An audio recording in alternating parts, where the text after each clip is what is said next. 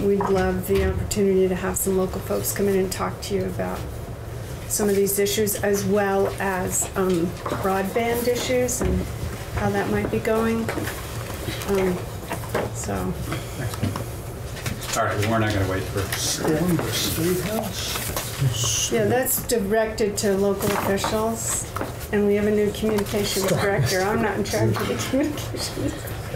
Storm the State Don't House. you think That's probably that's clever. Storm the State House. Storm the State House? Yeah, boy, yeah. Is Brian Sure, Sandlin well, involved Yours- with this? No, Yeah, you're right, exactly. don't worry, it's just your select board people. Meeting these days, okay? Karen, why don't we get going? I'm hopeful that Robin will join us shortly. Okay. But just as a kind of introduction, I reached out to Karen a few days ago, maybe it was a week ago. There are some specific parts of this bill that I think we're particularly interested in your feedback on. You know, those in particular relate to how our municipalities and towns are you know, reacting from a resilience standpoint. And you know, are there things in here that you know, that you can speak to from your, obviously from your members' perspective? You know, I think one of the things that we're trying to address here is not only greenhouse gas emission reduction, but also issues related to resilience and how our towns and communities are dealing with these issues. Right. So, Right. but at any rate, I appreciate you also being flexible on your time. We got off the floor a little earlier than I think we anticipated today. And we so, thought you would be on the floor for quite a while. Yeah, so I think that's going to be tomorrow. Oh, okay. All right. Yeah. So thank you for joining us, Karen. Certainly, and thank you for the opportunity to testify about this issue. What I wanted to do was just set the stage for you a little bit. Anecdotally, those are two pictures of Moortown Village during Irene that my son took, so they're not copyrighted, at least for me.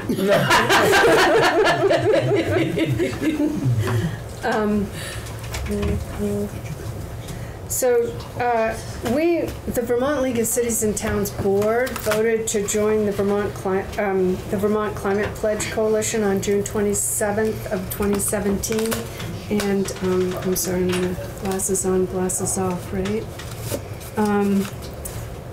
I had, let's see, and that's part of the America's Pledge. That this is a one-pager about America's Pledge from the organization that Mike Bloomberg and others put together. Moreau, Weinberger, and Vermont were early adopters of that pledge. Let's see if I can get back here. Okay. We are also affiliated with the National League of Cities, and our executive director, Maura Carroll, was on the board of the National League of Cities. Whoops, wrong one. Well, I lost that one. Oh, this one.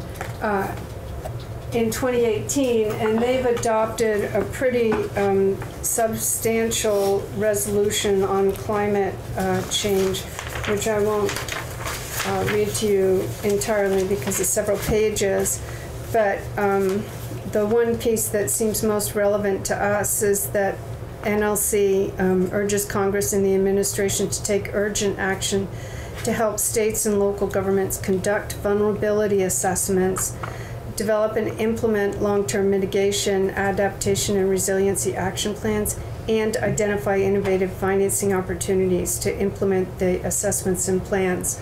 So really to conduct the vulnerability assessments, develop the mitigation, and fund the implementation of the mitigation. We'll look at that back where I need to be.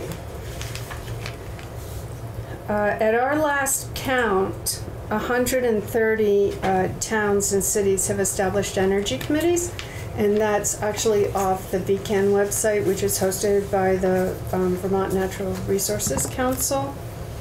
Additionally, we have 3 towns that had submitted their energy components of their municipal comprehensive plan to the Public Service Department right after Act 174 was passed a few years ago.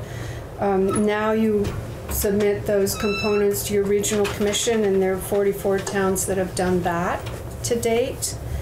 And then according to the 350 Vermont, in 2018 and 2019, 55 Vermont towns adopted the 350 Vermont Climate Solutions Resolution at their town meeting.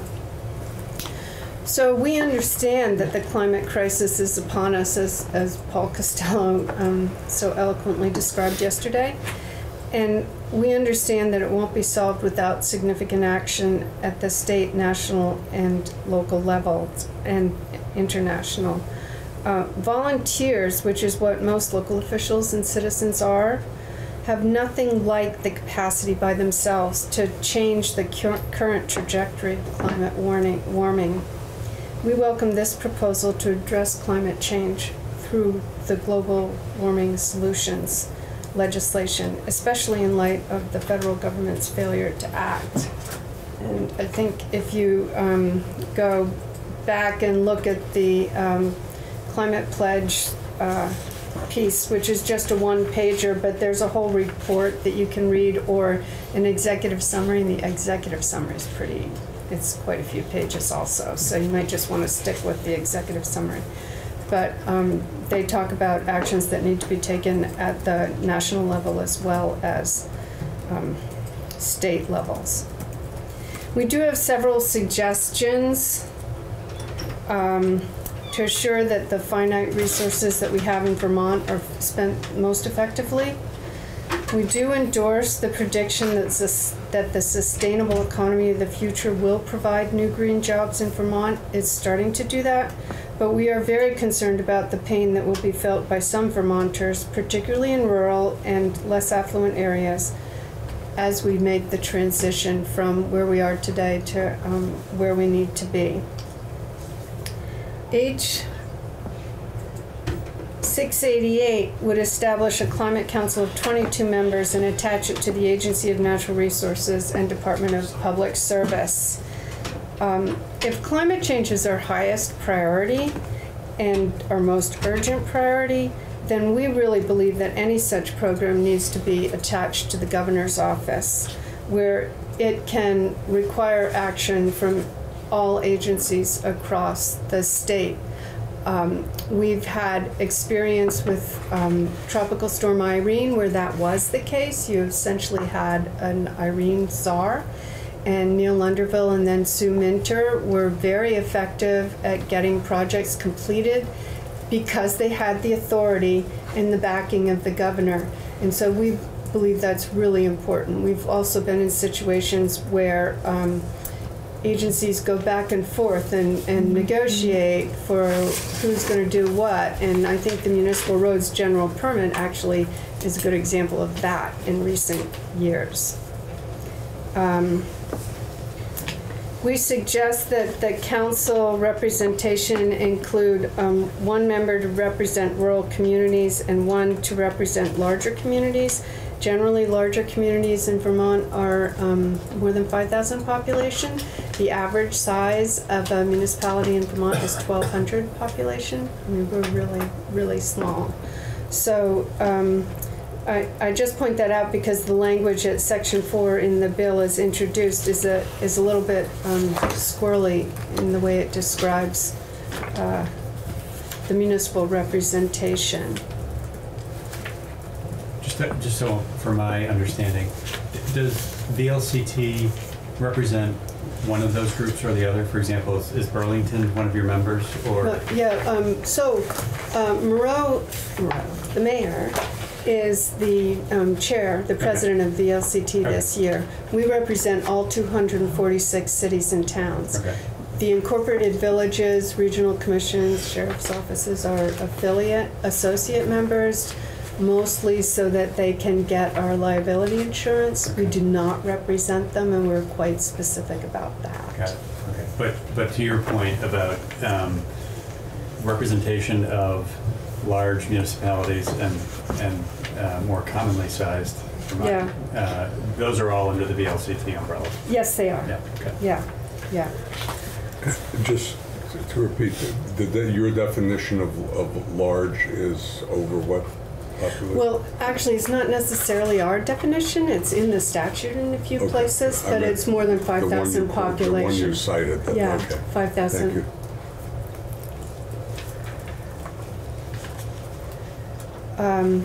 In the bill, the council would be directed to adopt a Vermont Climate Action Plan by July 2021. And we think that that plan needs to include both a timeline for implementation and, here's somewhere else, but also recommendations for funding and how we're going to get there. The bill would establish several subcommittees, including a Just Transition Subcommittee and a Rural Resiliency and Adaptation Subcommittee. It is important to focus on how implementing climate actions will affect rural areas where transportation costs are higher, communications networks are less robust, and I think the professor from UVM mentioned that this morning, that if we had, or when we have, because we're going to have now as a result of your legislation last year, better broadband service around the state, people won't necessarily need to travel as far if they can telecommute and things like that. Fewer people are available to volunteer for vital jobs such as emergency medical and fire services when catastrophe strikes, and that's a major issue for us this year, has been for several years in rural areas. And economies generally are more fragile in those areas. They're, even if you're a ski area town, the ski area is the industry, and if anything happens to that, which may, and climate change, that will affect the entire community. These are also, of course, the same areas that are home to our farms, the producers of our local food, and forests that sequester carbon, and the people who care for them. We think it would be helpful to include language that authorizes municipalities through their local legislative bodies to enact ordinances to address climate resiliency generally and facilitate reduced use of fossil fuels. There is a bill that came over from the Senate last year, S106, that talks about self-governance more generally and sets up a whole program, but we think that in instances where you're trying to address a particular issue and where municipalities can sometimes be innovators and leaders more easily than the state can, that you putting language in to allow that to happen would be helpful. Is that, having not spent time on the government operations, is that necessary, or is it simply being explicit that be allowed? So we're Dillon's rules state. Sure. He's from Iowa. We don't know why he's in charge of anything, but in Vermont. Right. We got to give them the authority. But you have to be specific. In some towns, we have a spectrum of municipalities across the state, from those who are willing to take risks and sort of go out on a limb or have special authority in their governance charters, to towns that really feel like they cannot afford to risk being sued unless they have specific, they need the specific authority to enact an ordinance or bylaw.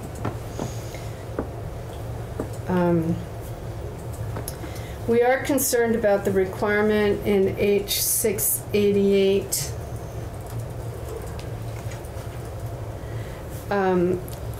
for municipalities to annually file a report with the Director of Vermont Emergency Management concerning, quote, municipal emergency preparedness, infrastructure resiliency, and infrastructure investment. I think this is an example of the potential redundancies that might occur if this bill is passed as is. We already need to get a municipal roads general permit. We need to provide annual reports to the Agency of Natural Resources and soon to the Agency of Transportation, because they're moving the program over there. We need to have road erosion inventories and implementation plans by December 31st of this year.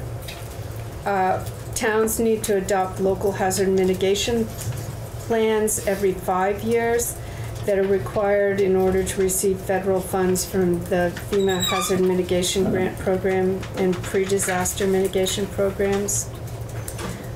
We need to have local emergency preparedness plans already. They need to be updated and readopted annually and submitted to Vermont Emergency Management in order to receive federal preparedness funds. And so the hazard mitigation plans look more specifically at what are the potential events and what's the likelihood of their occurring in your community. And the emergency preparedness plans are for how's your fire department, your emergency medical technicians, the people in your town going to respond to an event when it happens.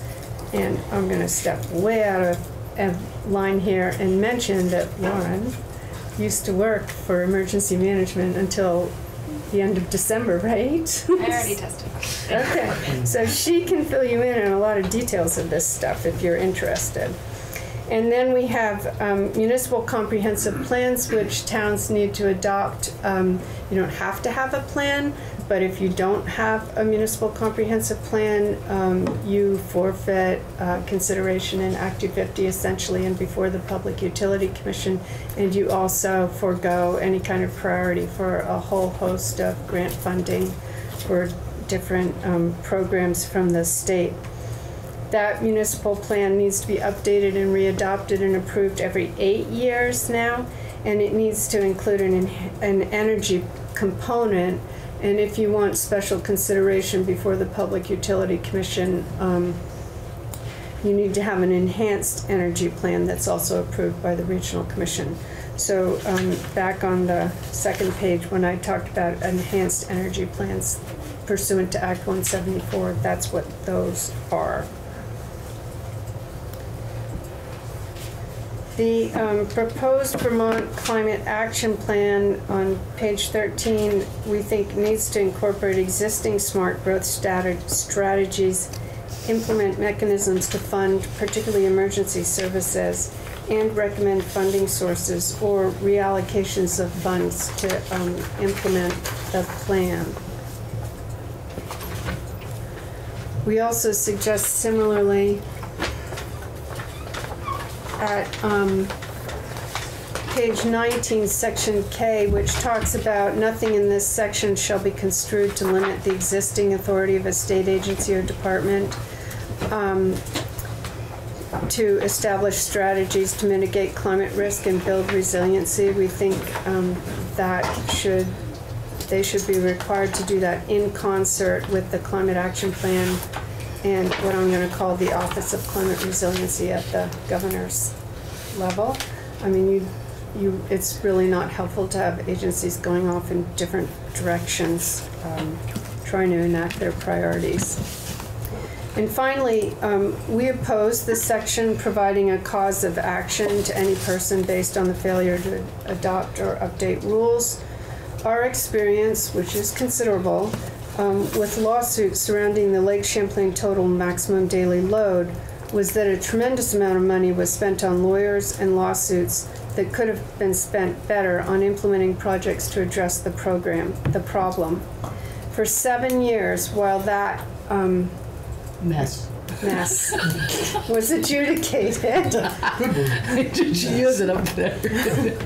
local officials and state officials sat around and waited for what was going to be the final word, what was going to be required of them. And where we could have we could have been implementing cleanup projects. People were not doing that. They were not interested in spending a considerable amount of money without knowing that that was going to be the appropriate direction to take. And we're very concerned that the same kind of thing would happen here if you had a cause of action. We think there are other triggers that the legislature could consider. I was interested this morning to hear UVM professor whose name I forget. I'm John sorry. Erickson. John Erickson. Okay. Talk about binding provisions and we have just as a for instance, we've supported a gas tax in the past if revenues were dedicated to local transportation networks and priorities. That's a tax that could be implemented if deadlines were not met. You could have that kind of a trigger. The administration could be required to return with draft rules to legislative committees of jurisdiction by a date certain before they're implemented, or if they, which would force them to come back and say why they're not doing what they're required to do. This is something that was done as part of the Vermont Clean Waters Act. So those are just two ideas, but we do think there are other triggers that could hold Vermont's feet to the fire that would be more effective and more careful of our scarce resources than a cause of action, citizen suits. Question? So going back up to the annual reporting, Yes. and I hear, see, and understand the objection. So here is what we're trying to get after in that, and that is, in addition to having this vulnerability index that the Right. government is making an assessment about our communities and which ones are in the biggest trouble, need the most help. It seems like there needs to be some mechanism for communities to also maybe Right. be reflecting something back on that. So do you think that the hazard mitigation plans themselves, I mean, I'm understanding those can be hard and not all communities do them. Well, most communities are doing them, but what we would say about this whole section is that if you're going to require that kind of vulnerability assessment, then look at what's already required.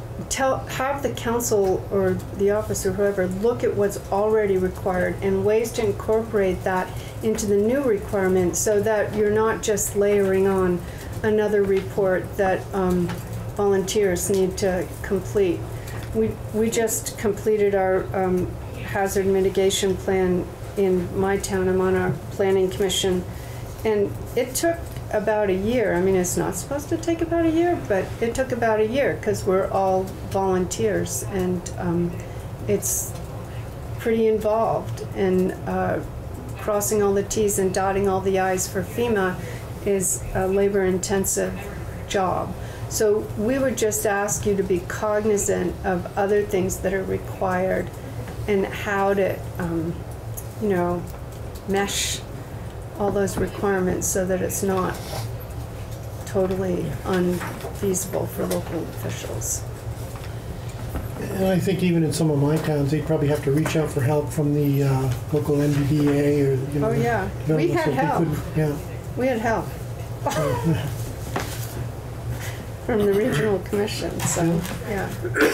Yeah. If I can Please, too. please. Can you skipped over it briefly, but the issues around the municipal roads permits and why that was difficult? Well, so the municipal roads permit is something that was required for the first time in the Vermont Clean Water Act. And every town has to obtain a municipal roads, not really obtain, but they have to have a municipal roads permit from the, right now, the Agency of Natural Resources. And it's roads, so the Agency of Transportation is really sort of the expert on roads, but the Agency of Natural Resources is the expert on water quality, those kinds of things. So they've kind of gone back and forth for a while about what exactly is required of municipalities. You need to assess your vulnerabilities in your road network. You need to come up with mechanisms to not repair your roads, but address those vulnerabilities. So if you have steep roads, stone lining ditches is recommended. We have a lot of road commissioners who think stone lining ditches is not a good solution. I don't want to get I'd off like to on just- stone lining dishes. I'd like to just note for the record that I did a full day of ditch school in Wardsboro, Vermont. With one of our road Congratulations. A full day of ditch school. I know more about ditches Yeah. than ever cared. Yeah, ditches and culverts and bottomless culverts and when they turn into bridges and all those kinds of things, it's very expensive to make those investments. It sort of remains to be seen how successful they will be at addressing runoff, basically in that instance, stormwater runoff in storm events. Well, again, if I can elaborate too, your point there is that these agencies really need to be in collaboration right up front. Whether it's Yeah, agency, they and do. it's the same with the ag agency and A&R. I mean, I just heard a horror story up my way with somebody who did some cutting and got the proper permits and everything. Next thing you know, found out that it was supposedly in the wetlands. Right, So it's a cease and desist order, and I mean, it's just unbelievable. yeah, And yeah. so that it's so important that all the agencies, whether it's one agency or whatever that has the collective information to issue the permits or whatever, it's critical, I think. Our experience at the local level is that, and we don't need to get too much into this either, but particularly at the Agency of Natural Resources, people who administer their program, and they're very good at their program, and there's not really anybody at the Agency of Natural Resources that's taking the whole view of everything that you need to do, and which takes priority. We end up with permits that have conflicting requirements. Stormwater and wetlands was a good example. So that's a real problem, and we really don't want to end up in that kind of a situation with this legislation.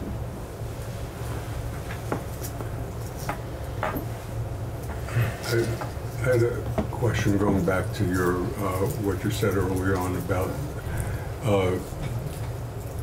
you're thinking that this should be coming directed out of the governor's office rather than a particular agency.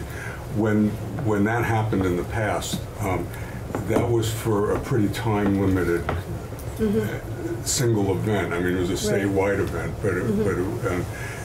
so what is your thinking in terms, I see that as a difference between what we're looking at being something that would be a more ongoing piece of work. I don't know for how long, but it's not to deal with that one catastrophe. Right. So I just wondered what. Well, I don't know that that's. I mean, I understand the difference. I don't know that it makes a lot of difference in this context, because if it seems to us that if this is the highest priority and everything needs to feed into how are we going to address this particular problem, that the people who are directing that effort need to be at the highest level of government. Another example that is not a good example, I will say, is we used to have a state planning office out of the governor's office. And there was a governor who came along and decided that wasn't worth his while, but I think it, there was that office for a period of time. I'm not disagreeing. It's just you threw out a different alternative on the table, and I'm just asking because there is that sort of time-limited assignment that occurred at that time versus. But you're right. The planning office was considered an ongoing function of the governor's office. Right, and if you write it into statute, I think they can't, say we don't want to do this anymore. Well, but if it is a governor's office function, then it would seem to depend a lot on who the governor is. It's not sort of built into the sort of ongoing. Bureaucracy is such a negative loaded word, operations, all right, of state government, as it would be if it were sort of career agency people working on it. Right. I mean, it would depend kind of how you structured it, as to how, I mean, you'd have to talk about how to structure it. I know that it's been recommended that there's like an climate change czar or something, which is along the same lines. And governors do change. I think that This just seems like it would be more exposed to political, you know, I don't know, the politics of the person in the office, rather than a sort of institutionalized operation of state government. I don't know that there, I mean, we could talk about that, but it seems that in some ways that it doesn't make a lot of difference because commissioners and secretaries are appointed by whoever the governor is and they carry out that person's agenda, so at the agency's level. But what we really do want to avoid is a situation where agriculture, transportation, public service, natural resources are all sort of jockeying for what they want to have happen, and in the meantime, not a lot happens. So I have the same question, and I'll take advantage of you being here now. I'm happy to talk about it more later too, which is really a good governance question. Mm-hmm. And you have addressed this head on as to what your recommendation is, that there be something much closer to the governor that deal with this. You know, as I've thought about this bill purely from a good governance perspective, what is an entity that can best get something done? Right. This exact question is something that I've struggled with, and I don't have strong feelings that it'd be one way or the other. Mm-hmm. My focus is on accountability, and these aren't my words, but I've used them, which is there's one neck to choke. And who is accountable for this work getting done? Mm-hmm. Not that they do all of it necessarily. Mm-hmm. And one viewpoint, I think it's probably one that you share, or at least are closer to, is that this should be either somewhere much closer to the governor or even the agency of administration that sits at the head of the table. Mm-hmm. But they're not necessarily in a regulatory body that is focused on, you know, they have more of a financial function and are closer to the governor kind of in that regard. You know, some of the policy orientation is a little farther removed. Right. But at the same time, it has more of a regulatory function. And, you know, ANR, on the other hand, is charged with regulating pollution. So, again, this is more of it's not an ideological question from my standpoint. It's a good governance question. Mm-hmm. You know, if we are going to build this and we're looking for accountability, where does that best reside? Right. Again, I don't feel strongly about it, but I'm just looking for the best answer. Yeah. And I think I certainly hear what you're saying on that. You do have in this bill, you have the council, and the council has the secretaries of the agency. That's correct. And ANR as the chair of that council. Yeah. So, well, that's an interesting thing. You might want to change that. But anyway, well, I mean, like, if you're going to have it in the governor's office, then it should probably be the Secretary of Administration, right? Well, that's what I was saying. That was my point. So then that council and the Secretary of Administration, whoever the climate change czar, is the person who says to the Agency of Natural Resources and the Agency of Transportation, you need to adopt regulations that implement this particular component of our overall program. Yeah. Maybe I'm missing the point that you're making, but when you talk about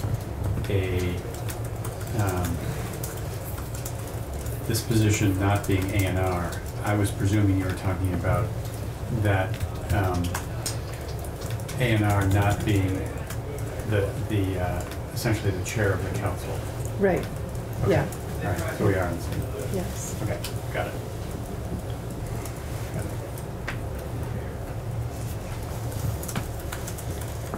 We're happy to talk to any of you about this more, or come Great. back, or answer other questions whenever. Great. So, Thank you, and thank you Thank for the you. detailed feedback. Did you have a question? Yeah, I do, Karen. I know we're in the infancy stages of this bill, but is the word getting out to the municipalities about the possibility of all this coming down? well, I'm writing about it on Thursday Yeah. night for Friday morning. Yeah, I mean, hopefully we are getting through to our members about this. We did have a climate conference 2018, I want to say, that looked at a number of these issues. I mean, towns, even the smallest towns understand that, you know, we have to do something. We have to address these issues. I mean, up in Ludlow, they've had a couple of road collapses and from flooding events. That nobody's exempt from those kinds of natural events, and we're going to have to address them. It's a matter of how can we do it effectively, and how can we sort of corral the interest that's already out there and what people want to do and what they actually need to have.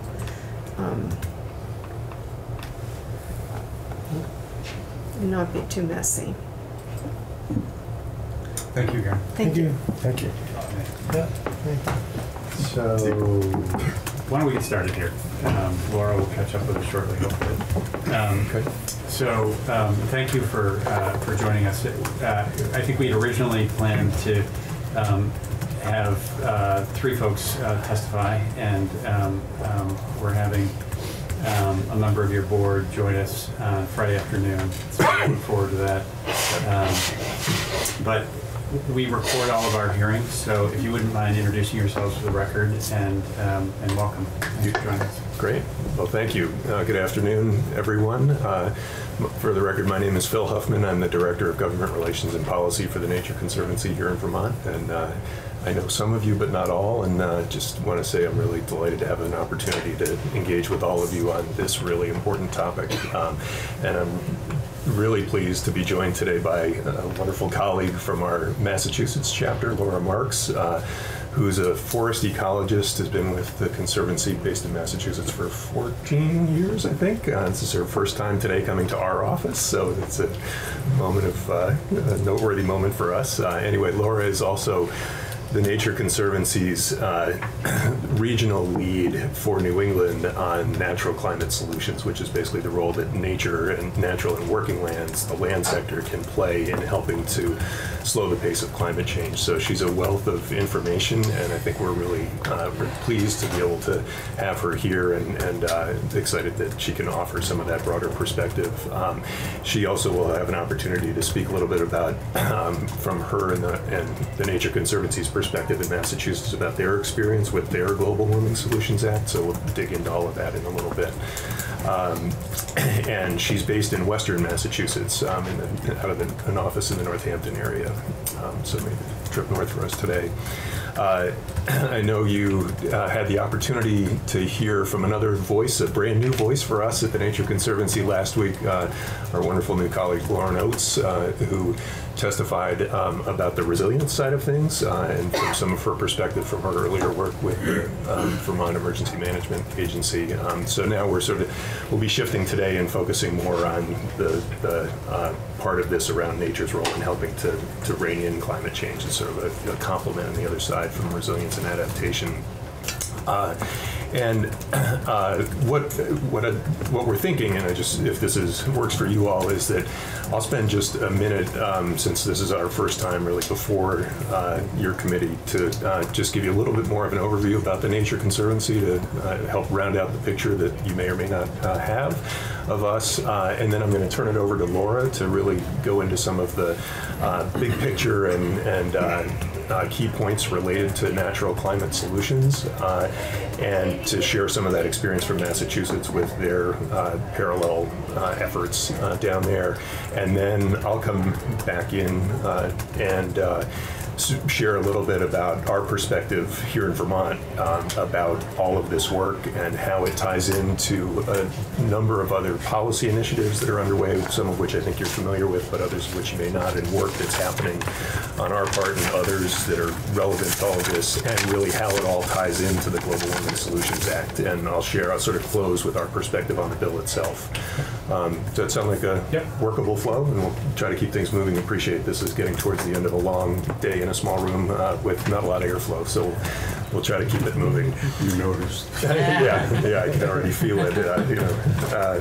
So just by way of rounding out a little bit of what Lauren said in her testimony last week about the Nature Conservancy, as you may or may not know, we're a global conservation organization dedicated to conserving the lands and waters on which all life depends. So that's human life, as well as all the other species of plants and animals and everything else that we share this planet with.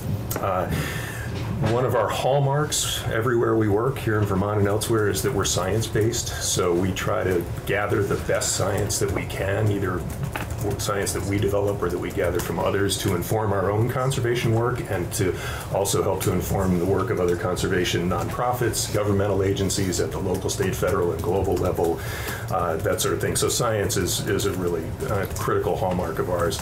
Guided by that science, we really work on trying to create innovative, on-the-ground solutions to some of the biggest challenges facing people and nature and the planet. Certainly climate change is at the top of the list, but it's by no means the only one. Habitat loss, things like that, or water quality issues. Those are examples of other big problems that we're working hard to help to address. We are devoutly nonpartisan.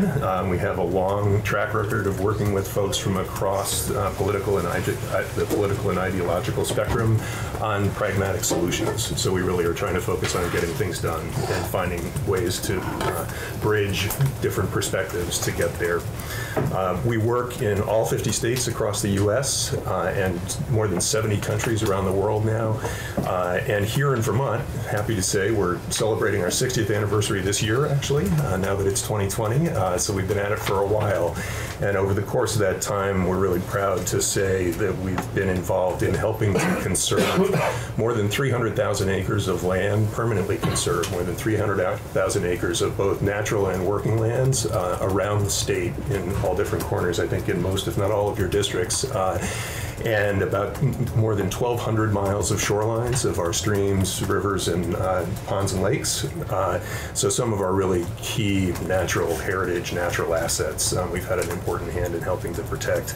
We have more than 9,000 members statewide now. We actually are the biggest per capita membership of any TNC chapter in the country, we're proud to say, and just I think that's a reflection of the way in which Vermonters care about this work that is so relevant to all aspects of our lives. And we also, as part of our conservation work, we own and manage 56 natural areas scattered all across the state, again, in most, if not all, of your districts. So that's just a quick snapshot. I hope that helps to round out the picture a little bit of who we are and what we do. And happy to dig in more on that later if you'd like. So with that, why don't I hand it over to Laura, and she can dig in more on some of the content specifics on natural climate solutions. Great. Thanks, Phil. And thank you to Committee Chair Briglin as well for the opportunity to speak to you today. As Phil mentioned, my name is Laura Marks, and I'm the forest ecologist for the Nature Conservancy in Massachusetts. My goal today is to share some of the boring outline that's going to go away soon, I promise. But I want to share some of TNC's experiences with Massachusetts Global Warming Solutions Act, and to focus in particular on the role of natural climate solutions in climate action. So, we know that climate change is already an economic, environmental, and humanitarian crisis, and that's the reason for that is not unknown, right? We've got fossil fuels making the earth too hot. But fortunately, we also know what to do about it. That's also not an unknown. First of all, we need to stop burning so many fossil fuels, but that alone isn't enough. So we also need to cool the earth. And that's where natural climate solutions come in. They're like these ice cubes, actually absorbing carbon that has been emitted in the air and absorbing heat from the planet. And then I would be remiss in ignoring the fact that climate change is already here, so we also have to adapt to climate change. So these three things have to happen simultaneously to take action to actually address a problem at the scale of climate change. And I and the rest of my TNC colleagues feel very fortunate to live in a state that is working really hard to reduce carbon emissions and adapt to climate change through our Global Warming Solutions Act. And I appreciate the opportunity to share some of my experiences and thoughts with you as you contemplate your own GWSA. As you consider the best way for Vermont to continue to lead on climate change action, I'd urge you to set bold goals for fossil fuel emissions reductions and also to include a role for natural climate solutions, Vermont's forests, farms, and wetlands as well. Natural climate solutions are ways to protect, restore, and better manage forests, farms, and wetlands to avoid and or remove carbon emissions from the air. For example, avoided forest conversion is one natural climate solution. When we convert an acre of forest or another land use to development, we release a portion of the carbon that's stored in the soils and trees over decades or centuries as carbon emissions. And at the same time, we destroy the ability of that piece of land to sequester more carbon over future years. So avoided forest conversion, which is often a fancy way of saying land protection of forests, is a double win for carbon. And that's before we even begin to talk about the benefit of forests for our forest products economy, recreation economy, for wildlife, for water filtration, all those things that we depend on them for. Another natural climate solution that's relevant in Vermont is improved forest management. And this means a number of things. In some places, that means setting aside forests as reserves to store carbon in larger and older trees.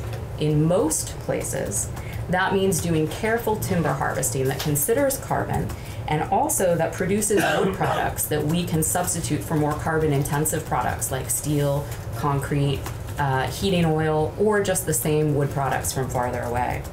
Using sustainably harvested New England wood reduces emissions by substituting a more sustainable resource for a more fossil fuel intensive one. So again, there's sort of a double benefit. A third way of using forests as a natural climate solution is to retain and perhaps even plant more trees. In Massachusetts, we're a very urban state, so tree planting is a surprisingly large strategy. We have hundreds of thousands of acres of suburban lawn in our state. In Vermont, it's a little bit different. And I suspect that you'll probably be more focused on tree retention because even though we take our street trees or the ones in our yards or parks for granted, when you have something like the tornado that hit Springfield, Massachusetts, or an insect outbreak that takes out huge amounts of these trees, you'll actually feel that literally in the heat in the summer and also in your energy bills and energy use in the buildings that were formerly shaded and sheltered by trees.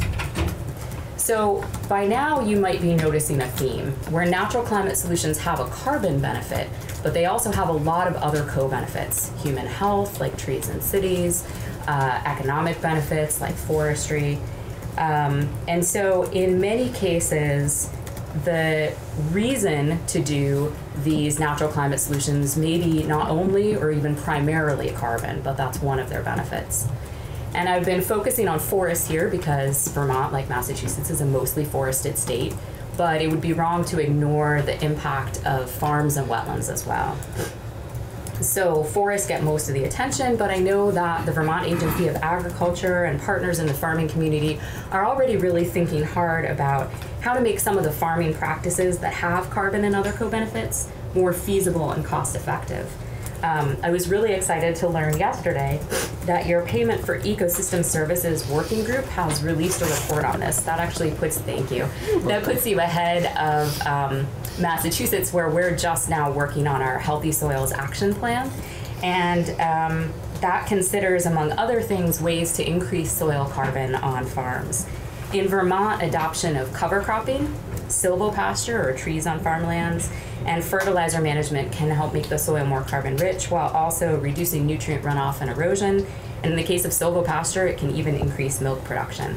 So again, carbon might not be the primary reason that you want to do these things, but you are getting a carbon benefit as well, and it's worth thinking about that and recording that as well, because we do have significant potential to reduce carbon emissions and increase sequestration by increasing the health of our farm soils. And then finally, wetlands. If farms are overlooked, wetlands are even more overlooked.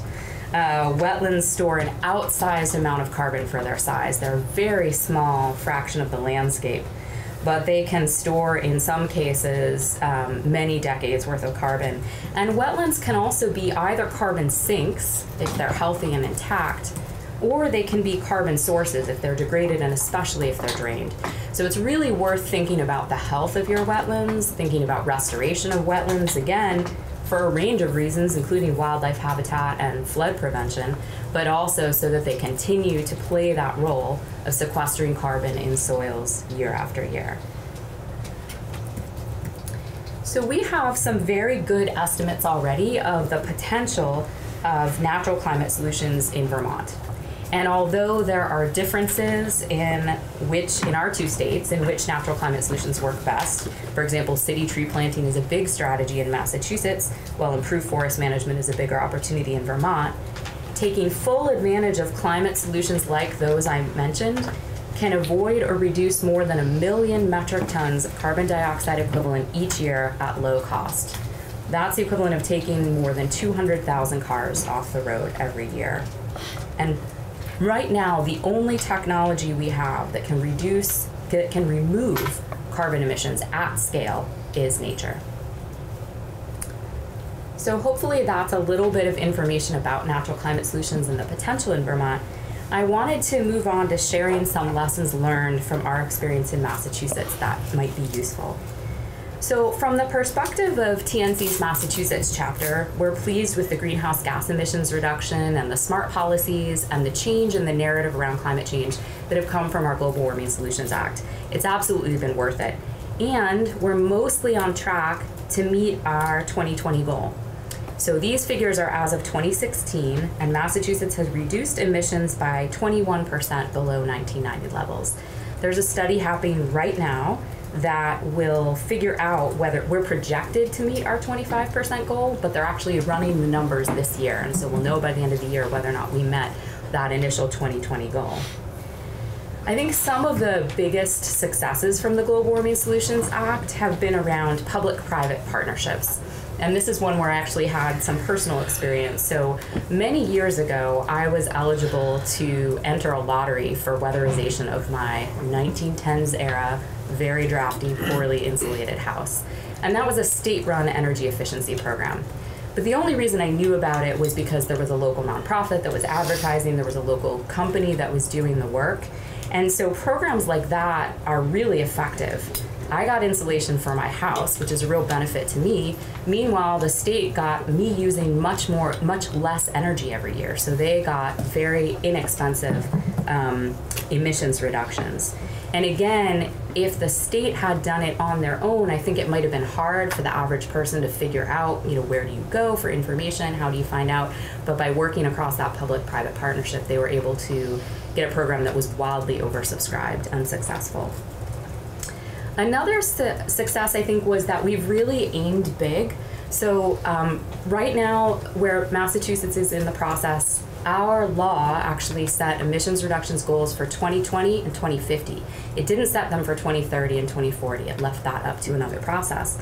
And we are in that process for 2030. There's a study right now that I think you'll probably hear more about from David Ismay and Han Chu called the 80 by 50 study. It's essentially how do we get to 80% emissions reductions by 2050, and given that path, what's the right goal to set for 2030, and what policies do we need to get there. With more than 10 years of putting the Global Warming Solutions Act into practice, we're actually thinking potentially beyond that, looking at, can we get to more than 80% emissions reductions? I was really pleased to see that net zero is referenced in your Global Warming Solutions Act, and just last night, Governor Charlie Baker actually endorsed the idea of moving to net zero in Massachusetts. So maybe he read your bill and got jealous, but that just came out. And then finally, I think another big success was really including adaptation in the bill.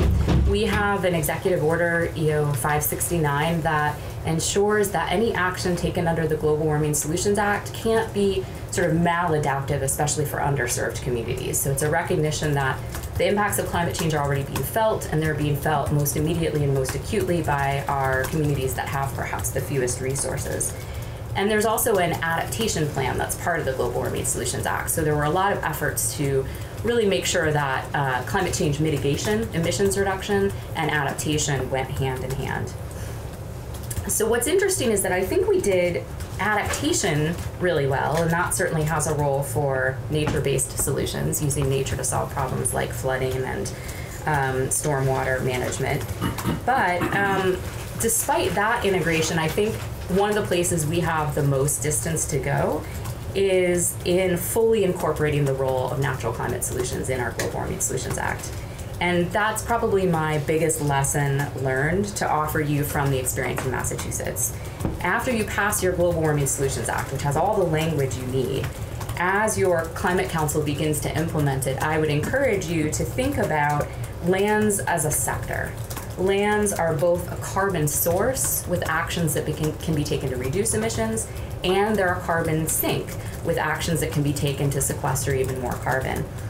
I think in Massachusetts, carbon is in our baseline. Natural carbon is in our 1990 baseline, but from every point then on, it's treated very differently from all the other sectors. And I think that had we integrated those more from the beginning, we could have saved ourselves some headaches. For example, now in the 80 by 50 study, it's very hard to sort of fully bring in lands when we need them to meet our emissions reduction goals. And I think we could have saved ourselves also some controversies over solar siting and other aspects where, because the intersections between buildings and lands and energy weren't fully considered, there were some policies that people feel maybe were counterproductive to one or the other sector. So, to sum up, nature has a role to play. The biggest action we need to take is reducing fossil fuels, but natural climate solutions are a meaningful and necessary part of acting on climate change. And if you don't believe me and Phil saying that, you can read the IPCC report or the drawdown report. Like, every plausible path globally and at the US level to really addressing climate change includes going backwards in emissions. And that's what I have as number 3 here. There's also some really simple math. 415 parts per million carbon dioxide is about what we're at now. I looked, I think it's 417 now. It keeps going up, of course, but 415-ish plus 0 doesn't get you to 350. You really need both to reduce emissions and to go backwards. Another reason is because it's easier, I think, to do it now than later. You can work things in from the beginning as you decide how to implement your law and maybe save yourself some of the headaches that we've had. And also, you said you would. So did Massachusetts. So all of the U.S. Climate Alliance states pledged to each other in 2018 that they would accurately measure the carbon balance in their natural working lands. They would set a numeric goal for making that number better, and then they would implement the plans to make that happen. And Phil and I went both to the U.S.-wide learning lab, they called it, that the U.S. Climate Alliance held in D.C. in 2018, and we just came back from the regional New England one in Rhode Island last month, and those pledges are coming due at the end of 2020. So as a collective across the U.S. Climate Alliance, those states have sort of pledged to each other to move forward on this. And then finally, Vermont has an opportunity to be a leader on the U.S. and the global stage. And when I was saying that, I was like, people are going to be like, really? It sounds like hyperbole, but it's not. And I'll give you a clear example of why it's not. So some of our TNC colleagues yesterday in Bogor, Indonesia, held a workshop where they are trying to figure out this very thing. How do they work natural climate solutions into their nationally defined contribution under the Paris Agreement? And in the complete absence of federal leadership, countries are really looking to the U.S. states as the actors, not to the federal government. So whereas in the past, maybe that would have been a little bit of an exaggeration, there is no federal leadership that they're looking at and taking their cues from. They're looking at what Massachusetts is doing, at what Maine just did, at what you guys are contemplating doing, at New York, at California, at Maryland, Pennsylvania, Illinois, and trying to look for examples of states, which are much more analogous to them than the US right now, and take their cues from that. So I think it's really exciting that you guys are contemplating passing the Global Warming Solutions Act, and hopefully this has helped just a little bit in thinking about the role nature might play as you implement that. I'm going to hand things back over to Phil, but then we're happy to answer any questions that you guys have. Yeah, Thank you. Thanks, Laura. And I think we can pause before I resume if you want, if any of you have questions for Laura at this point. Just I have plenty. break the flow. Yeah. So I don't know, however you'd like to handle it is fine with us, I think is Why what I don't need we to say. go ahead and bring your presentation to a conclusion, and then we'll jump in, if that's okay with you. Sure. Sounds great, whatever works best for you all. Okay. Terrific. All right, well, thanks. And I think I just have one more slide that I'll use just as the backdrop with a few key points that I want to hit on to round out our presentation. First, just a few kind of big picture, sort of overarching messages about natural climate solutions, building on what Laura has said. I think it's really important to emphasize that as much as we see the opportunity that natural climate solutions offer as part of tackling climate change, and feel it's absolutely imperative to try to take advantage of that opportunity, and it's woven into H.688 right now, we recognize it's not a silver bullet, right? This is not going to solve the problem, as Laura said. We've got to turn off the gas that's heating up the planet while we also are doing things that are working to cool it down.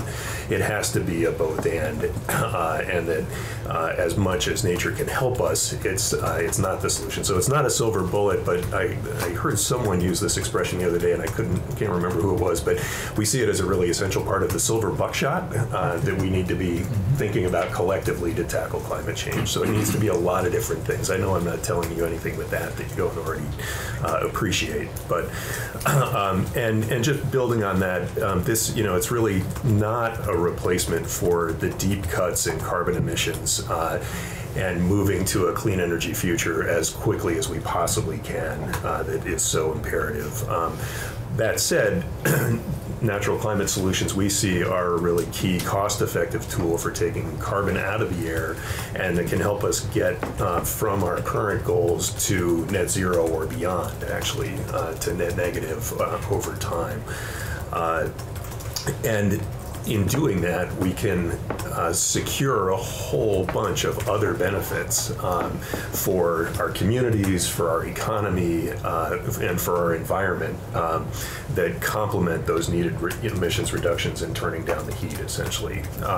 And just to reiterate and sort of fill in a little bit more around those co-benefits, we really see it that by investing in conservation and restoration and sound stewardship of our natural and working lands, so in our land sector generally, we can capitalize on their potential to help slow climate change while we gain all these other benefits. And so things like jobs and economic development, water quality improvements, reduced vulnerability to flooding, places for outdoor recreation and all of the benefits that go along with that, health and well-being for being able to access the outdoors and feed our souls, quality of life, and the way that all of these things tie into the attractiveness of Vermont for people to live here, whether those of us who are already here or people who may be interested in coming, and for more of the sort of natural benefits around wildlife, biodiversity, sustaining our native plants and animals. So we see there's an opportunity really for sort of a virtuous circle in all of this. And whether you're coming at it from a carbon perspective or from a water quality perspective or some of those other perspectives, there's a way to be getting synergies from all of these that can be mutually reinforcing and addressing a number of big challenges that we have here in Vermont through the same sorts of actions of conservation, restoration, and sound stewardship of our lands. I wanted to spend just a minute again, building on what Laura said, but tying all of this and how it shows up in the Global Warming Solutions Act before you with other ongoing policy work here in Vermont and efforts that are underway beyond the policy realm. I think I'll start with one that Laura was just touching on, which is this reference to what the state committed to doing as part of its signing into the U.S. Climate Alliance a couple of years ago. And there is one of the main streams of that effort on the part of the 25 states across the country that are part of the U.S. Climate Alliance relates to trying to better quantify and then also increase the absorption of carbon and storage of carbon in the land sector, natural and working land sector. It's something where we've been trying to work with and encourage the state to get more deeply involved in. I think there's an openness to doing that. We haven't seen a lot of action yet, but I'm hoping that over the course of this year we'll see more forward progress, and I think the timing of it woven in with this bill and other climate initiatives that are happening here in the legislature are hopefully will go hand in hand, and this is another part of that sort of silver buckshot. Other ones, Representative Higley can speak to this in more depth than I can, but is the four efforts that have been initiated by you all in the last session related to forest carbon sequestration and looking for opportunities to make it easier for Vermont landowners, private landowners, but also municipal and potentially the state to access existing carbon markets, offset markets. So I know Commissioner Snyder spoke with you all about that maybe 10 days or 2 weeks ago. We won't go deep on it now. One of our colleagues, Jim Shallow, our conservation director here in Vermont, was part of that working group. Happy to have him come back and share more both on that and on some ongoing work that we're a part of with trying to develop some innovative new pilot projects or test proving grounds of efforts to access carbon markets for Vermont landowners here. And we've been doing that on our own lands up in Representative Higley's backyard at our Burnt Mountain parcel up in Montgomery and a little bit in Eden and Lowell. And then also we're in a collaboration with the Vermont Land Trust, again in that same neck of the woods with private landowners, trying to figure out how to bundle a number of different private land holdings together into a package that's big enough to access, have sort of the economy of scale to access existing voluntary carbon markets. And then we also are part, and Laura's involved in this as well, with a really fledgling effort, but that we're very hopeful about with the American Forest Foundation that's called Family Forest Carbon. It's a program that's been piloted actually down in the Central Appalachians, but that we're trying to bring into Vermont and Massachusetts, which would be helping to access revenue streams for landowners to do essentially carbon-friendly forestry, not in a way to try to access offset markets, but just to provide some revenues for them for doing different improved forest management, carbon-friendly practices. And that's something that we're really hopeful about. It's like, we'll see, but it could be a great tool for accessing particularly smaller parcels and providing some new revenues that can really reward landowners for good forest stewardship, which is what we all want to see, I think, and the landowners themselves are deeply committed to helping them keep their lands as forests, and so that where we're helping to sustain that carbon sink and not getting into a situation where they're having to sell their lands and convert it and risking the carbon source that can result in. And where would those revenues come from? Well, so Laura, do you want to help out? Or for the pilot, they'll come from a grant. So we have a grant, as you so often do when you do the first ones, you kind of have money lined up. And it's western and central Massachusetts as well. Southern Vermont is the pilot area where we're trying to port what they did in the central Appalachians and move it up. After that, it gets a little more complicated. Massachusetts has a state policy program that seems like it might be it's a version of our current use program. I think you guys call it current use appraisal, and we call it chapter and we call it chapter 61. So it's kind of an add-on to that.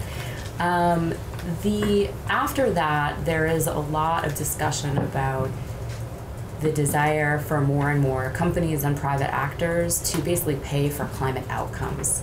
Offsets, there's a certain market for that. There's also people who want to incent good behavior, help make it easier for people who already want to do a behavior, but maybe it costs them a lot of money to sort of do cost share. Kind of like NRCS, so Natural Resource Conservation Service, it's a federal agency that, for example, will pay farmers here's half the cost of putting fencing up around your stream so that your cows don't go through it. So it's not an offset, it's a payment for a practice that they know has benefits. In this case, it's payment for practice we know has carbon benefits. But as Phil mentioned,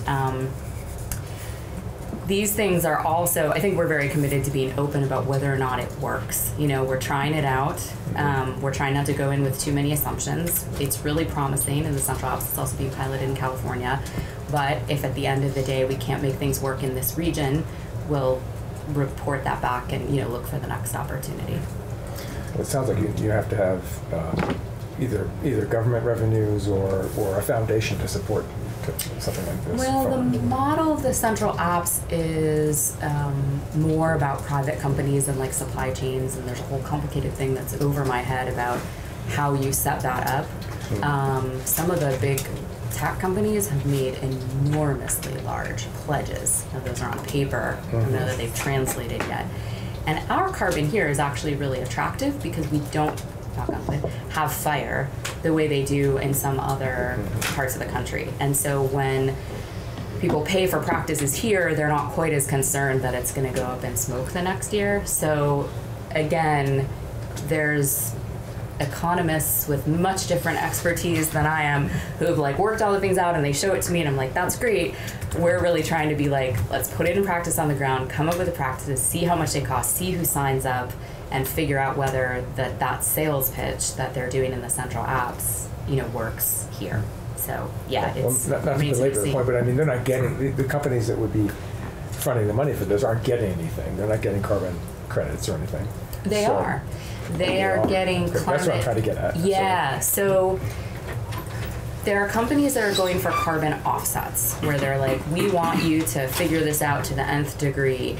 And that's fine, and that's one set of markets. But there are other actors, including companies, including some of the big forestry companies, including things with big supply chains, that are basically saying, we want to take climate outcomes. We want to improve our supply chain. We want to show we're taking this seriously. We want the goodwill. We want the marketing. I mean, there are all sorts of things that they're getting, but what they aren't getting is, this is your carbon that you're allowed to emit. That's sort of the difference. It is also worth noting that we think that one or two of the practices we're developing here probably will work in that offset market. So for that one, the funding might come from offsets, but there will be others where it just doesn't fit, the market doesn't work very well often for those small private forest landowners, and that's just a different sort of thing. Again, these are also questions we're asking about how many of these companies and how long is their attention span and how much money and Right. Exactly. Okay. So these are good questions for sure. Definitely. And I have a handout about this Family Forest Carbon program, high-level overview that I'm happy to pass out when we're done. It's also, Danielle has it for the record, that may help to answer this a little bit more. And also, this could be part of a follow-on conversation if you have the interest in a time later where we could get Jim Shallow in to dig deeper on this and on some of the carbon offset work that we are doing on our own and with Vermont Land Trust and others with the state and things. So, one other question on this, or is it similar to flight shaming? So there's an effort out there from a lot of people, whether it's they feel bad that they've taken an air flight, or there was even talk in our committee about, requiring vehicle sales places to have some form of a program around that. But it's a feel-good thing in a sense. Yeah, that's a real. I'd have to think that one through. I mean, I think the pitch to companies would not be so much like, you're doing bad stuff and so you should do this, but more, here are these small landowners who know what to do and want to do it, and the numbers just don't work for them. And you have the opportunity to show that you're helping that, and you're taking climate change action, and you get the marketing and whatever other benefit, you get to take people out to look at it. Like, it would probably be individual for each funder. But I know that in the Central Alps, it's much more it's being much more pitched as a, you said you took this seriously. Here's one way you can act. It's a way that's carbon additional. So those offsets, it's not just being emitted somewhere else. It's a brand new thing that wouldn't happen without you. That's, I think, more the argument. But I'll think more on, that's kind of an interesting parallel that I haven't thought about. I mean, I guess there's more than one ways to talk to the companies about it. But, for now, I think is a much more positive, like, you know this is a good thing, you want to get credit for doing it, we can work together on this sort of thing. Yeah, and I think, I appreciate the question, and this is, it's all complicated, as you know, from the working group, which is focused on the offset side. This is a little different, but in either case, I think it's not just feel good, it's about real additional carbon, whether it's happening through practices or through a commitment to be doing, changing practices for a certain period or whatever.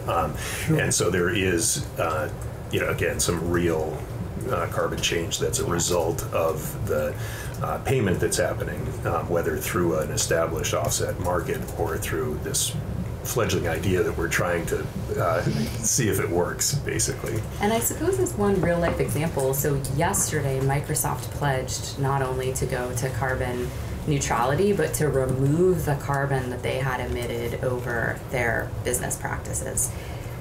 That's a little different than an offset. So something like, I don't know whether they have plans yet for how they're going to get there, or they just put the pledge out and they'll figure it out later. But something like this would actually be about removals of carbon from the atmosphere in a way that an offset wouldn't allow them to say that, because it's about the carbon they're emitting over here being absorbed over here. So again, it's such a rapidly shifting. It's one reason why I think the pilot did require a grant, because we need to have the money up front to sort of show, okay, we got this, we'll test it out. But those are the kinds of things that we'll be trying to think about as we move on in the pilot as potential funding sources. Thanks. Robin. So the forest carbon markets, their value is on the increased carbon storage, right? Between current practice and future storage and sequestration. Is that right? Yes. So it's about that additional carbon. So it's that's where the payment is for that additional carbon over time, and with a commitment to sustain that carbon over the duration of the agreement. Well, but there are also offsets on the forest conversion side. So there's there's both. There's avoided loss, like this would have been converted from a forest and this carbon would have been emitted. And then you're exactly right, Phil, that sort of, this is additional carbon that's sequestered because you paid for some action to be taken. And so in your Massachusetts version, in calculating your greenhouse gas reductions, do all of those count? So in our Global Warming Solutions Act? Yes. So our baseline is set at 1990. So any forests that were there in 1990 are baseline. The carbon that's there is baseline. The sequestration that happened in 1990 is baseline. And then things get a little more complicated because forests grow no matter what you do. So the baseline in that case is shifting, but the things that would, again, this is where we didn't integrate, this is where you guys should do a better job than we did of integrating this from the beginning. No disrespect to Han and David and others who are doing amazing stuff with it. But as we do this 80 by 50 study, we need to separate out what can be attributed to action that we took. That's additional. Like the state paid someone to do this thing and this carbon resulted. That's not baseline, that's additional. That is something that could count. What can't count is, good news, the forest grew, like we didn't do anything to create that. So that's still baseline. And as you can imagine, it gets a little bit challenging when you're actually measuring it, but the good thing is because we've measured forests for wood forever, we have really good data going back very far from the US Forest Service and lots of other sources, so it's possible to go back to a 1990 baseline, a 2005 baseline, or whatever you need, and then look at what's happening now. And one other question, then I'll wait for the next round.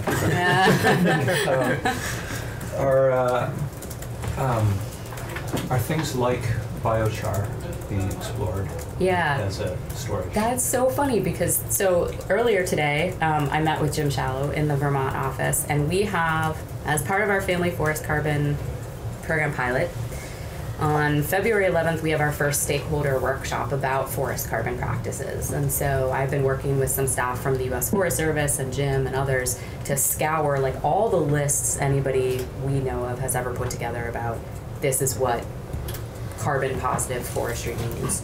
And we're pulling that together into a hopefully much more understandable and shorter list that we'll put in front of stakeholders from Vermont and Massachusetts, so foresters and harvesters and state agency staff and academics and nonprofits, and try to get at which of these which of these are opportunities in our region. I mean, some of them are just, like mangroves, right? That's not even something we're putting on the list because it's pretty much not relevant. And which ones we think have potential here and which we don't, and sum up the evidence that we have for the carbon benefits, like where do the carbon benefits come from. So that is one of many policy practices that is on that list for sort of let's really get our heads around the evidence about this and see whether or not this is something that we think is a potential here. And we're really leaning on the stakeholders to do that. We didn't want it to be, a TNC list. The idea is hopefully it is this broad swath of stakeholders with the help of TNC, U.S. Forest Service, New England Forestry Foundation, state, everybody, so that it comes out basically as solid and complete as we can. So I don't have a lot of expertise in that area, but it's definitely one of many things. The list is quite long that we'll be looking at and kind of looking to those stakeholders to help us ground truth and think through. Mike? Yeah, so as thinking about along the same lines, Vermont is 75% forested, plus or minus a couple percent. And so the idea of more reforestation is probably pretty impractical. Yeah. So any additional carbon sequestration might do will be incremental. I'm wondering if there are other ways of sequestering carbon with other types of crops, that sort of thing, that would produce carbon sequestration, yet take advantage of farms and other things like that.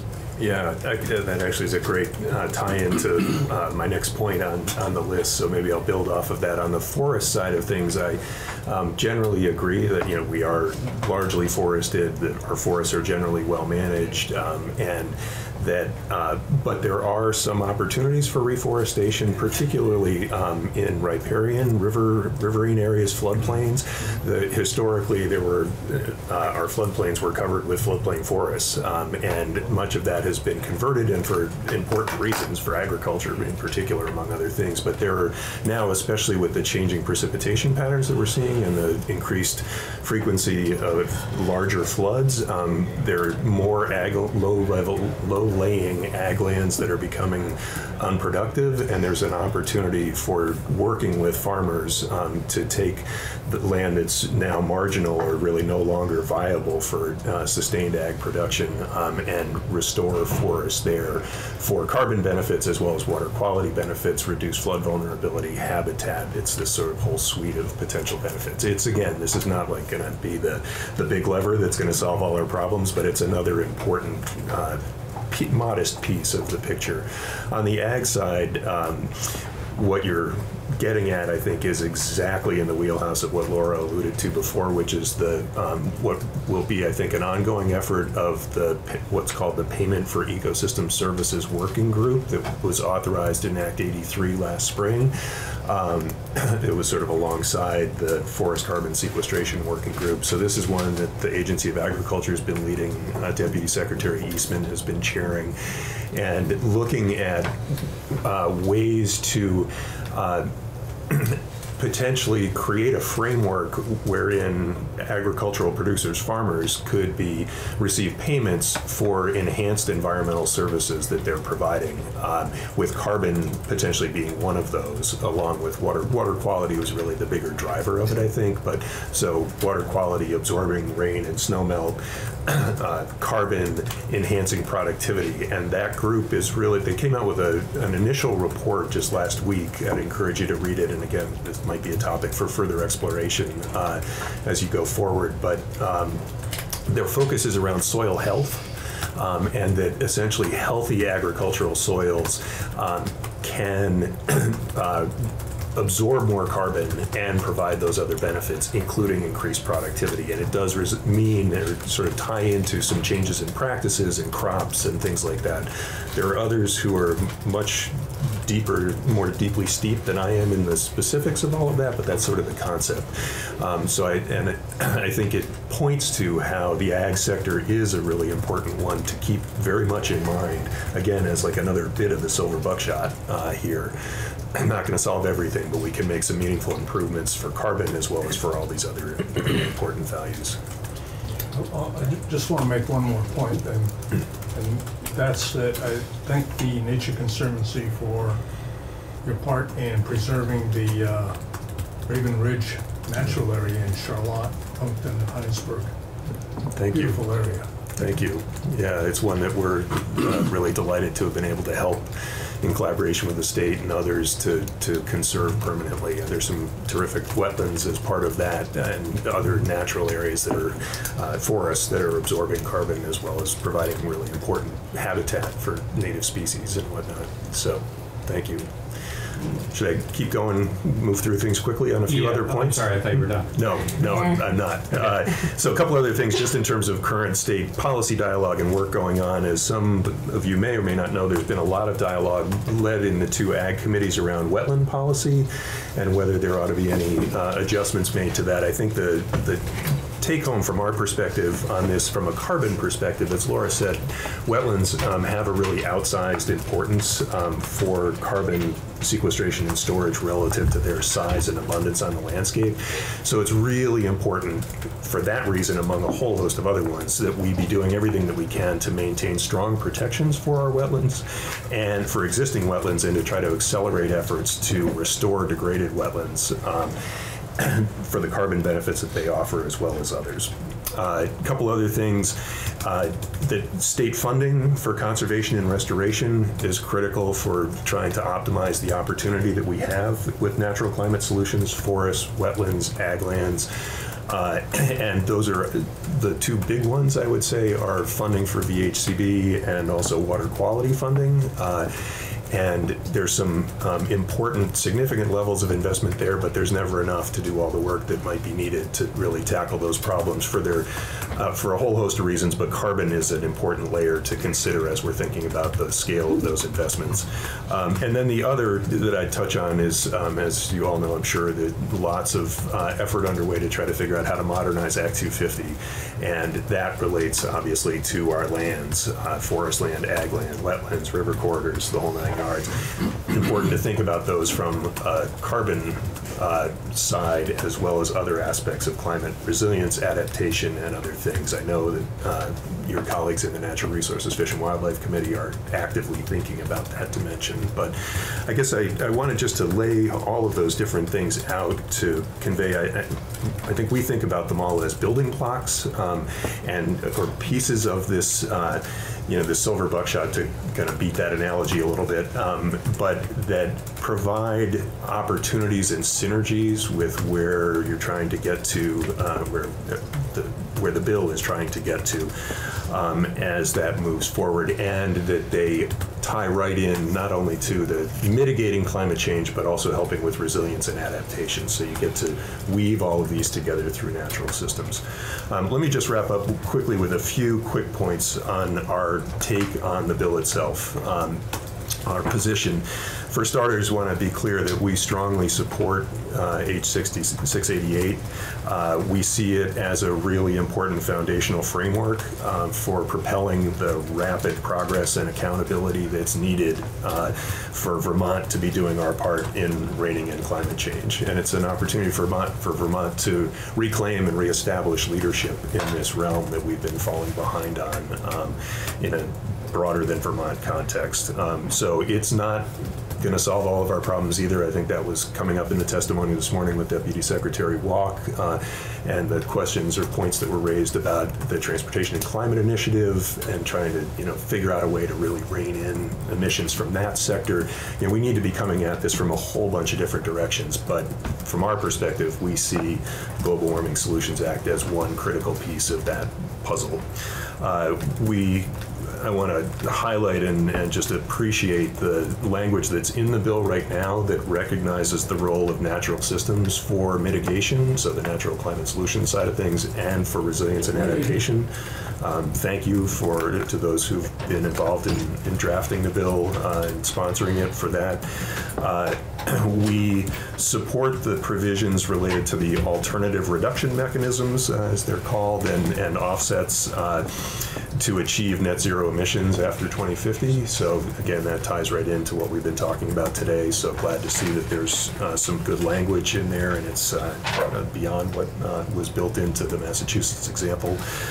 We do have a few what I would characterize as just minor suggested revisions that I'd be happy to offer by red line or to talk with ledge counsel or whatever might be easiest. It's around things like consistent reference, where there's reference to lands, to have it consistently referred to natural and working lands as opposed to just natural lands or just working lands or some other combination of those, and to incorporate adaptation and resilience provisions at each step in the process. So in the development of the plan by the council and then by the agency as they're promulgating regulations.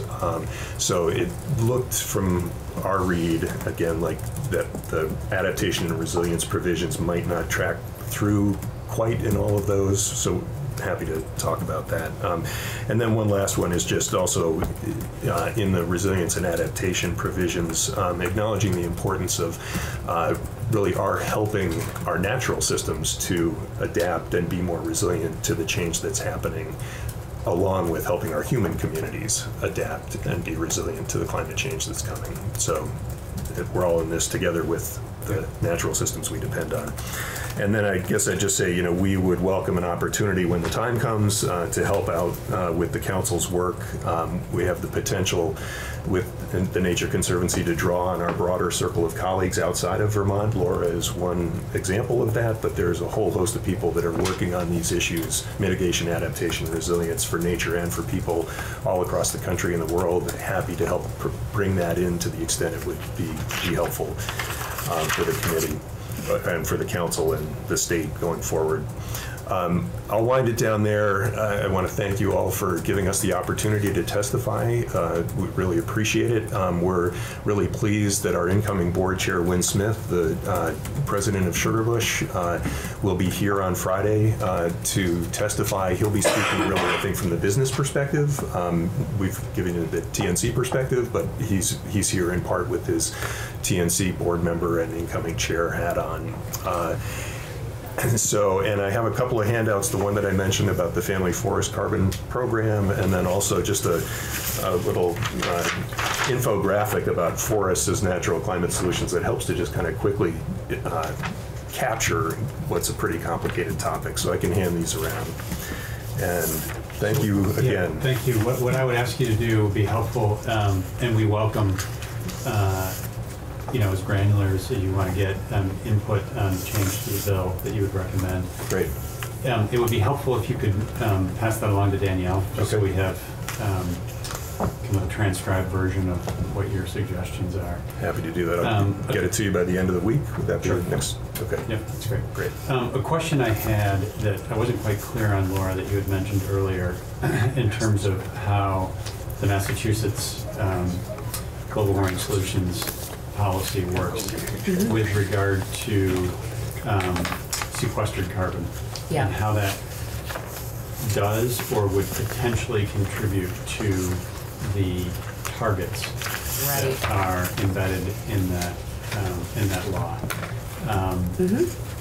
Right now, it doesn't. I So, wouldn't think so.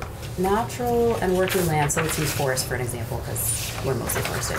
So in the 1990 baseline document, we have a line that says, this is the amount of forest carbon sequestration in the year 1990. Yep. This is the amount of forest carbon stock in the year 1990. This is the amount of emissions from harvesting and development and any other thing that we can measure in the year 1990.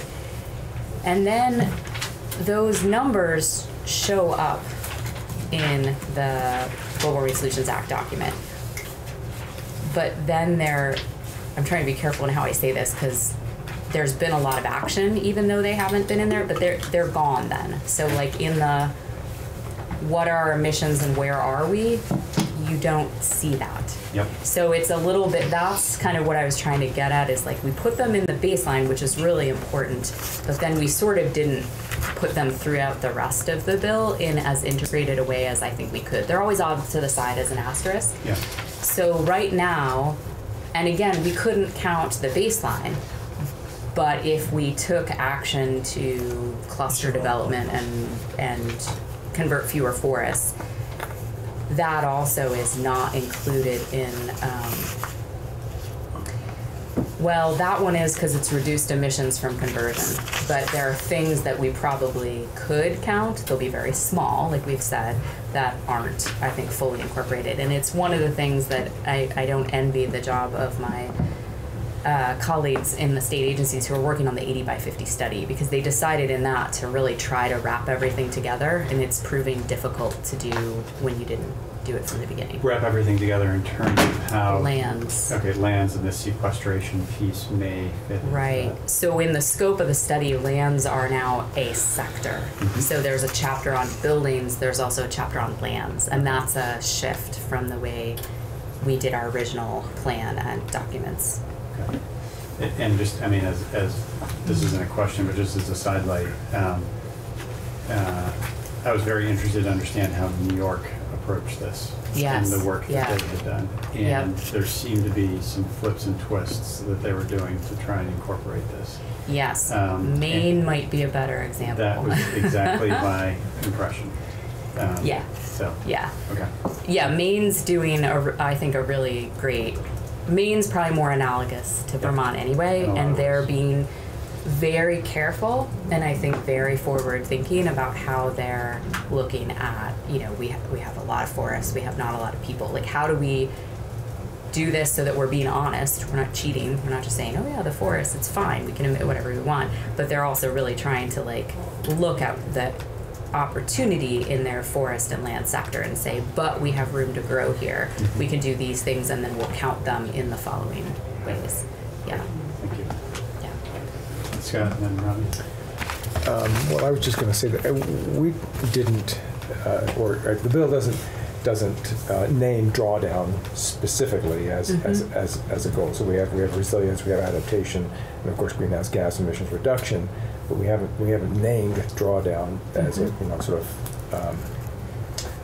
by name. And so I guess I'm wondering whether you think that would be a valuable thing to do.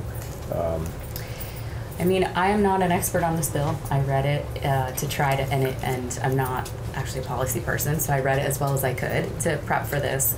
It looks really good. I mean, I think the elements you need are there. I think my message is more, it's all about the implementation. When you get past that and you have the bill and it's the Climate Council, that's where I think some of the lessons from Maine, from Massachusetts could really help you. So again, I didn't, as a quick sort of layperson read of it, from this topic, it seemed like the bill's language is everything we need. Yeah, we could. I appreciate you raising this. I think my sense of reading it so far is similar to Laura's, that it's in there, and the idea of mitigation, as well as resilience and adaptation, can get at the drawdown concept. I think depending upon how it's interpreted and applied.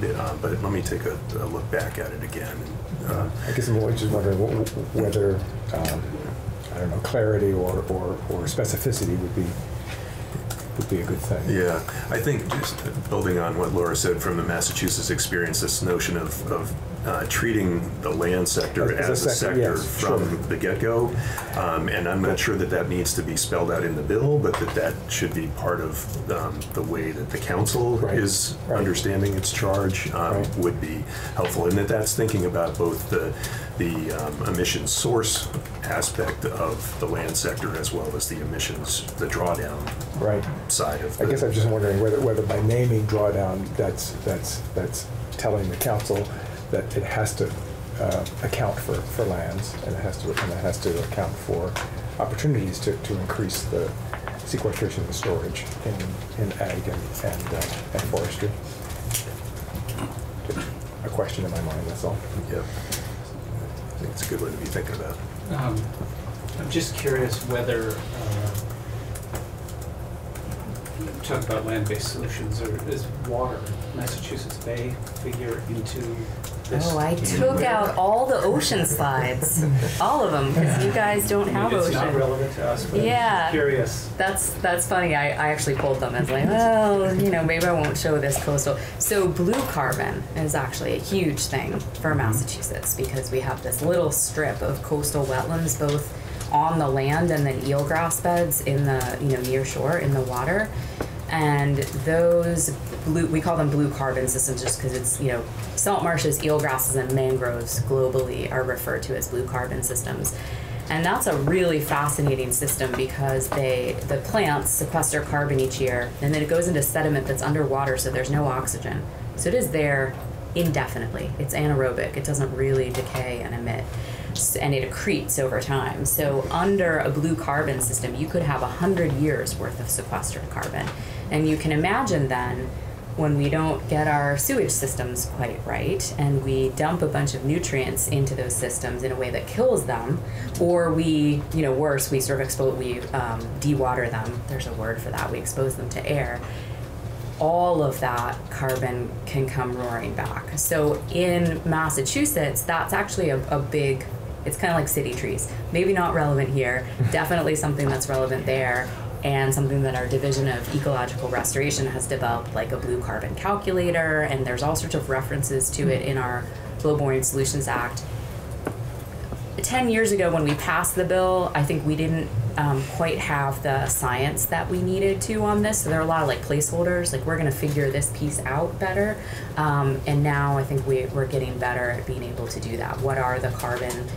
Specifically, what are the carbon benefits of restoring these systems? What are the carbon benefits of avoided degradation, and what levels of nutrients do you need to get below to reach that? So there's, I have two colleagues who are up to speed on this, and I kind of just feed off of what they do. But yeah, so I took it out because I didn't want to bore you guys with stuff. They'd be like, we don't have oceans.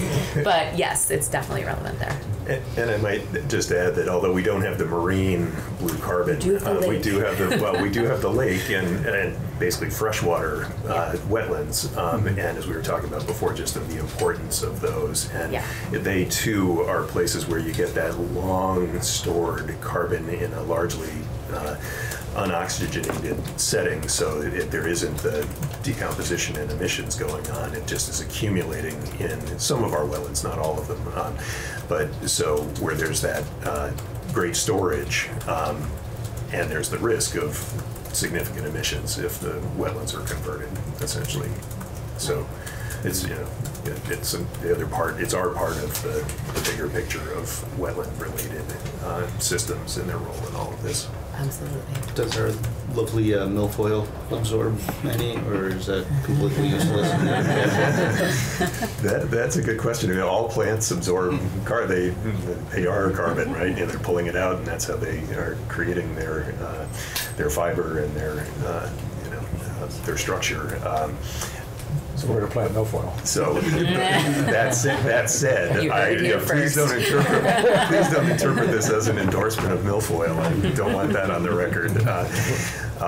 No, so I think that there are obviously major problems with that and other invasive plants, both aquatic and terrestrial, and although they are forms of carbon, as we are too, they're big ecological and human-related problems that those non-native species create.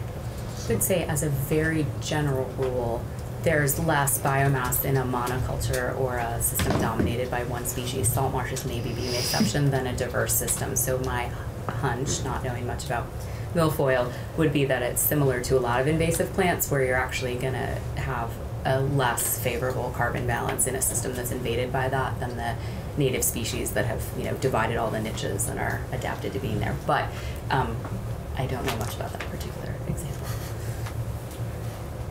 Thank you guys. Oh, I'm sorry. Mark, I didn't want to cut you off. No, I just maybe would more mention one other thing. I've talked to Phil about this before.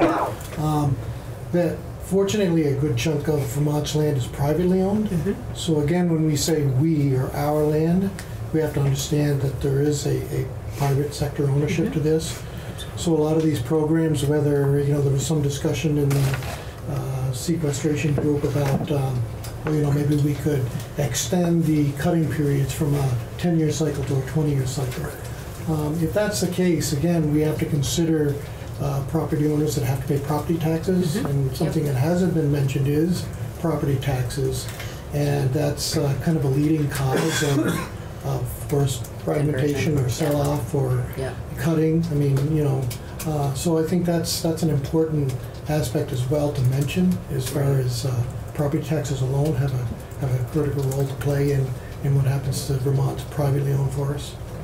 And I think it's very analogous in central and western Mass, where nearly, I mean, we have some state land, but it's mostly in very small, I mean, even smaller parcels than you guys have private ownership. And so any of these programs that are about supporting landowners as they do good silviculture, but maybe helping them with things that will have carbon benefits or protect soil or whatever, are really designed around how do you incentivize those landowners to do it, or at least reduce the cost.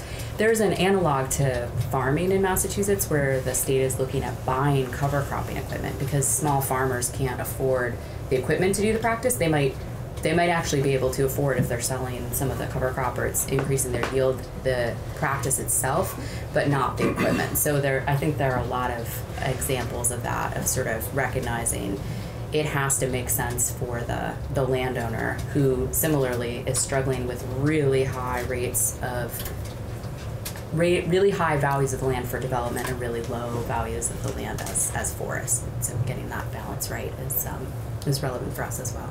Yeah, and I'll just add, I think, you know, the private lands are the predominance of the land ownership pattern in Vermont, forest land and otherwise, and I think it's critical to try to figure out how to make this work essentially in a way that's helping to support private landowners and what I think the vast majority of them want to do, which is to continue to own and steward their lands and help to figure out with incentives or with revenues that can be coming in from different sources, whether that's offset markets or whether it's some of the payment for practices kind of ideas that the Family Forest Carbon program is trying to get at. And, you know, these are our landowners are scattered all around the state, but many of them are in our rural parts of the state that are struggling economically, the vulnerability issues of individual landowners and of communities that are so critical. So if we get this right, there will be an opportunity to use this as one part of a broader package of solutions that can be helping to deal with some of those really persistent, pressing critical challenges, along with efforts to deal with the resilience and reducing vulnerability, those sorts of things. Again, in the role that our natural systems can play in helping to achieve that. Great. Terrific. Thank you guys. Thank you so much for your time in a hot, stuffy room. Yeah. This is really great. We're doing our own anaerobic. Yeah. That's right. And I guess I'll also just say thank you for the work that you're doing on this. Realize like this is a lot of long days of hearing from a lot of people in a small stuffy room, but the work that you're doing is really important, and wherever this leads to, anyway, just want to thank you on our behalf for leaning in and for everything else that you do here on behalf of Vermont. So thank you. Thanks. Thank you. Thank you.